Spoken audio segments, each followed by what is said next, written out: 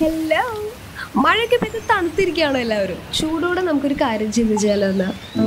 നമ്മുടെ അഴകിയ രാവണൻ സിനിമ കണ്ടിട്ടുണ്ടോ? അതിൽ നമ്മുടെ മമ്മൂട്ടി ഒരു ചെറിയ കഥ പറയുന്നുണ്ട്. ചെറുപ്പത്തിലെ നാട് വിട്ടിറങ്ങിയ ശങ്കരൻകുട്ടിക്ക് വയറ് നിറച്ച് ഭക്ഷണം കഴിക്കാൻ ഒരു വകയും ഉണ്ടായിരുന്നില്ല. ഭക്ഷണം വാങ്ങിത്തരാമെന്ന് വാഗ്ദാനം നൽകി ഒരു വ്യക്തി ആ ദിവസം മുഴുവൻ അവനെ കൊണ്ട് പണിയെടുപ്പിച്ചിട്ട് ഒരു കാലിച്ചായ വാങ്ങി കൊടുത്തിട്ട് പറഞ്ഞു, ഇത് കുടിച്ചിട്ട് സ്ഥലം വിട്ടോളാൻ. വിശപ്പും സങ്കടവും സഹിക്കാൻ വയ്യാണ്ട് നമ്മുടെ ആളുടെ കൂർത്ത നഖങ്ങള് വെച്ച് ആ വ്യക്തിനെ അങ്ങോട്ട് മാന്തി വശാക്കി.